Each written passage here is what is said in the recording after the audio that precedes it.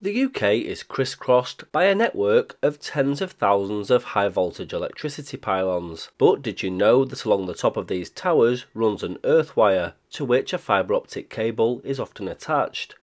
The fibre optic network was used for providing part of what is known as the National Electronic Data Network, and later another use was discovered. More on that soon.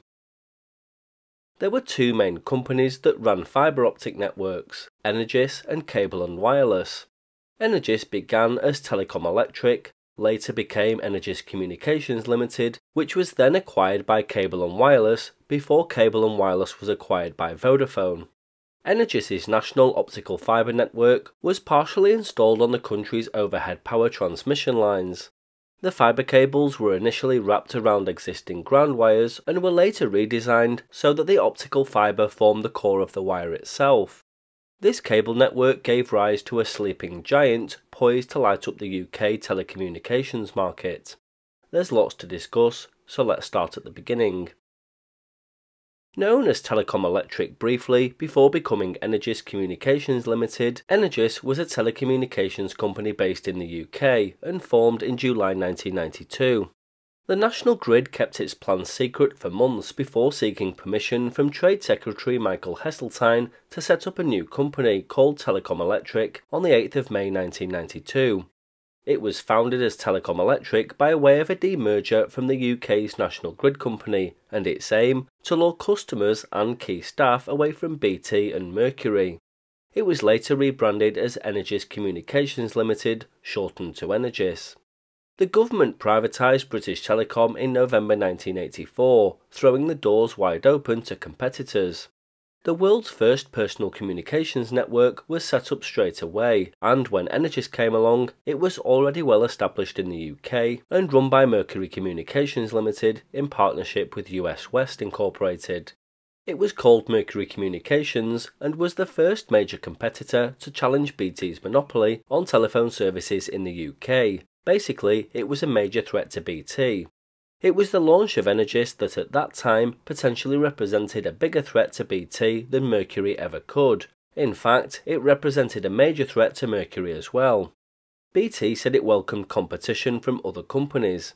Little did they know that Energous had been quietly investing £250 million stringing fibre optic cables between the electrical pylons that made up the national grid. Why would another trunk telephone network pose such a threat to the established order? Well, it was now the UK's third major telecoms provider, and it had a big advantage. The cost of building its network was dramatically lower than it was for any other competitor that had to bury its cables. Once strung with fibre optic cable, the National Grid represented a completely ready-made trunk network that would cover the country at a fraction of the cost that Mercury's network took to build.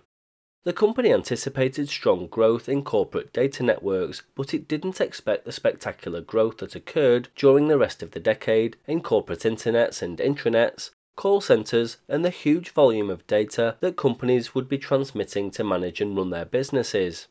By mid-1994, most of Energous's national telecommunications network had been constructed. Within 19 months of starting construction, it was able to bring its first services to the market. At this time, there was a lot of debate and discussion regarding their fibre installation. The National Grid and Energous believed that they had compulsory powers under the Electricity Act 1989.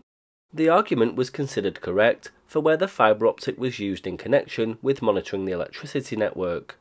Where the fibre optic was used for the electronic data network, this was found to be a communications cable and was covered by the Telecommunications Act.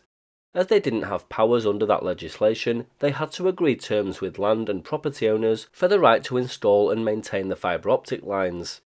Energous had a nationwide agreed fixed rate for equipment held on an annual basis. Many of these agreements were for fixed periods of 10 or 15 years. It was possible to agree longer terms, even permanent easements, for which enhanced rates were payable. From the outset in 1993, farmers were already up in arms about the rollout of Energous. Why? Well, the cables crossed their land, and they recognised an opportunity to market the valuable commodity of the fresh air above their fields. Representatives of the NFU and the Country Landowners Association struck a deal with Energous that meant they would receive payments where cables crossed their land. Payments ranged from £6.50 a year per pole to £20 a year per pylon, with an allowance of £2 per year where cables crossed their land but pylons were on adjacent land owned by somebody else. By 1994, farmers were paid up to £3.50 per metre of cable. This led to a deal with Mercury in which they were also paid for the installation of underground cables on their land at £5 per metre for the first duct laid and £1 per metre for any further ducts, along with a location payment to the landowner of £76. The Energis deal was made on the basis that the cable was for the exclusive use of Energis, and only messages for the national grid would be carried. In 1998, Energis told farmers that they would let out the cable to any company, and as a result, their share price rocketed. Farmers felt that they should get a share of this because the original payment was negotiated on the basis that the cable was for in-house use. However, a spokesman for the National Grid said this didn't constitute an upgrade of the equipment and that the deal would remain the same. Things got very petty and very silly too. The Energis deal with farmers was for a 24-strand cable, so when 36-strand cables were proposed, all hell broke loose, and they felt they should receive greater payments. It was even reported that farmers started shooting the fibre optic cables on the pylons with shotguns because they wanted higher payments. Naturally, the pylons were fitted with signs to inform residents of the upcoming fibre line installations, but on one instance in Northwood, they were located so high that nobody could read them. A doctor was out walking his dog when he noticed a sign over 30 feet up the side of a pylon. He went home, got his binoculars, and when he viewed the sign he could just about read it. Funnily enough, it was put up to let residents know where to file any objections, which Energis was legally obliged to do. At the time of its initial rollout in September 1994, Energis began targeting businesses and high-use residential customers, claiming it could save them 40% on their daytime phone bills. It claimed to be a minimum of 10% cheaper than BT and Mercury, and 15% cheaper at weekends. Even before it completed its core network, it won its cornerstone contract with the BBC, which went on to rely on the network to distribute its analogue and digital TV and radio output. The relationship between the two, which began in mid-1993, was extended to include all of the BBC's telecommunications, hosting and internet connectivity.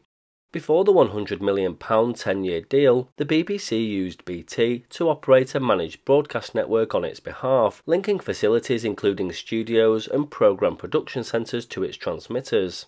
The Energis system ate up a large chunk of BT microwave links, landlines and private lines across the UK. Towers like Heaton Park in Manchester were used to carry these sorts of signals before Energis took over. In 1995, Energis launched its own phone card. It allowed customers to make calls from more than 48 countries using a free phone access number. It offered 3 levels of service from base caller, providing a speed dial link with just one number, to world caller, which operated on a PIN and provided a full range of services. All cards enabled users to use a messaging facility if a number was unavailable, where the unobtainable number was continually redialed and a message left. Users didn't need a home phone to apply for a card, and charges were between 7 and 27% cheaper than comparable BT services. They also ran a pilot scheme called Call for Free, as in call for free, where free telephone calls were provided to users who agreed to listen to an advertisement before a call started. It was aimed at students and those on a tighter budget. Trials of the service included adverts for books by Bill Bryson. Energis turned to Nortel to provide DMS telephone exchanges as well as the design, installation and maintenance for an early form of DWDM or dense wavelength division multiplexing technology. Basically, this enabled them to get much more bandwidth out of their fibre lines by using multiple wavelengths, ideal for Energis's plans to offer multimedia and educational services, home shopping and video on demand. In December 1997, Energis became a public company, with shares trading on the London Stock Exchange and the Nasdaq. Net proceeds from the flotation were approximately £200 million. The company used the proceeds to reduce its debt to the national grid. It also capitalised £190 million of intercompany loans from the national grid and issued £60 million worth of convertible preferred shares to the national grid. On the 31st of March 1998, the end of Energis's first fiscal year, the convertible preferred shares owned by the National Grid were worth £1.6 billion if fully converted.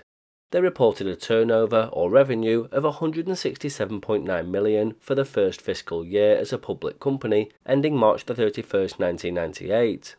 That compared to revenue of £97.1 million for the 1996 to 1997 period, £42.8 million for the 1995 to 1996 period, and £4.6 million for the 1994 to 1995 period. From 1997 to 1998, basic telephony contributed £99.9 million, a 67% increase over the previous year, while revenue from advanced services increased by 82.4% to £68 million. There is a reason I'm mentioning all this boring financial stuff, which will become clear soon.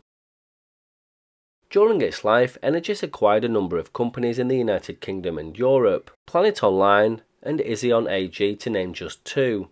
At its height, its market capitalisation was over £10 billion, making it one of the largest companies by market capital. However, in the process, the company overextended itself with borrowings to fund these acquisitions.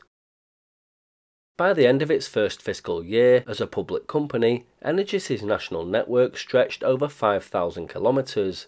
It was built primarily across the National Grid's electricity transmission infrastructure, as well as along the main distribution lines of some regular electricity companies and through the London Underground. Through a capacity sharing agreement with Scottish Telecom, Energis was able to serve its customers in Scotland. The company secured an international facilities licence in December 1996 and owned capacity in 11 submarine cables. Energis also established correspondent relationships with major overseas telecommunications operators to deliver traffic abroad and to carry their traffic back to the United Kingdom. In August 1998, Energis acquired as a subsidiary Planet Online from Paul Sykes for £85 million. Planet worked with Energis to help Dixons launch the FreeServe internet service provider in 1998.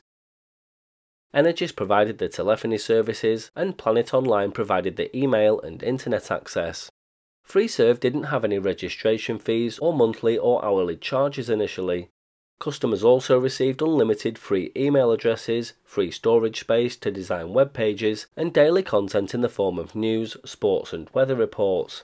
Energis was already carrying 40% of the UK's national internet traffic, and Planet Online had 15,000 websites. Within 2 months of its launch, 475,000 people had signed up to FreeServe, making it the fastest growing internet service in the market. Energis called in Sensornet to measure strain on a selection of fibres which formed the backbone of the network infrastructure. This was the first time the cables were used to monitor the health of the network itself. Sensornet's unique fibre optic technology was used to run accurate health checks on the condition of Energis's cables. They wanted an accurate assessment of the health of the cables following a number of years' exposure to the wind and the weather, and to ascertain whether any of the cables were approaching the industry's guideline figure of 2000 microstrain or 0.2% as the limit for long-term strain on installed fibre. Sensornet's distributed temperature and strain sensor or DTSS equipment successfully measured the strain on a total of 212 kilometers of telecommunications fibre and provided that 97% of all measured fibre was strained to less than 1000 microstrain and that no fibre was strained beyond 1350.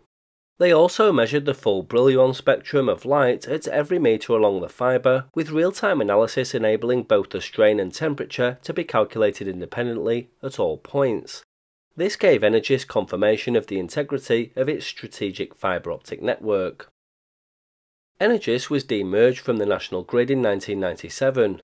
In January 1999, the National Grid announced plans to cash in on the popularity of telecom stocks by cashing in £1.2 billion plus of its stake in Energis. It effectively reduced its holding from 74% to just under half. By 2002, it owned a one-third stake in Energis and put it up for sale in January. In late 2001, investors were given a stark reminder of the difficulties of investing in the alternative telecom market when Energis lost a tenth of its market value just because one of its customers said it was reviewing its contract.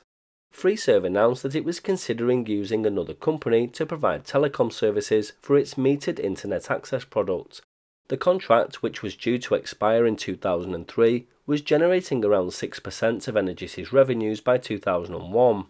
Energis attempted to play down the significance of FreeServe's move, saying that it was just a technical point in a renegotiation and that it coincided with the shift towards unmetered internet access packages. Needless to say, FreeServe stayed put for now, but the writing was starting to appear on the wall for Energis. In 2002, they renegotiated a 2-year extension deal with FreeServe. A 22% slide in Energis's shares in January 2002 meant that the group's value had fallen to £313 million. It announced that it would miss its financial targets that year and was in danger of breaching banking covenants on its £725 million banking facilities. The group also had a bonds issue, taking its net debt to more than £1 billion. In July 2002, Energis was effectively taken over by its banks. The company's share value was just a fraction of its peak in 2000, and speculation that Energis could be broken up was rife after a company spokesman confirmed that takeover approaches had been received, though none for the company as a whole. Ultimately, Energis plc was placed into administration in July 2002, with its operations in the UK immediately being transferred to Energis Communications Limited, a wholly owned subsidiary of a new holding company owned by the banks and known as Chelis. In November 2002, the Iseon parts of the Energis group were sold onto NDO, while the remainder, mostly made up of Planet Online, continued as Energis Communications Limited until August 2005. FreeServe was merged into the Wanadoo Group. It then became a subsidiary of France Telecom, who owned a controlling interest in Wanadoo. Wanadoo rebranded over time and eventually became Orange Home UK. Since the merger of Orange UK into EE, Orange Home UK was integrated into EE's range of services. Cable and Wireless clinched the takeover of Energis in a £594 million deal in 2005. The bid was accepted by a binding majority of Energis's debt holders, and the company became part of Cable and Wireless on the 11th of November. Cable and Wireless warned that the combination of the two businesses would result in the loss of 700 jobs by March 2008, as it looked for £80 million of annual savings. Many employees had signed up to ShareServe, also known as Save As You Earn, SAYE, or the Savings-Related Share Option Scheme. It was designed to encourage employees to buy stakes in the companies for which they work. Early Energis employees got a preferential rate, and some were planning to retire potentially very wealthy. They'd amassed a small fortune in shares before the stock value of Energis crashed, and many employees were therefore extremely badly affected.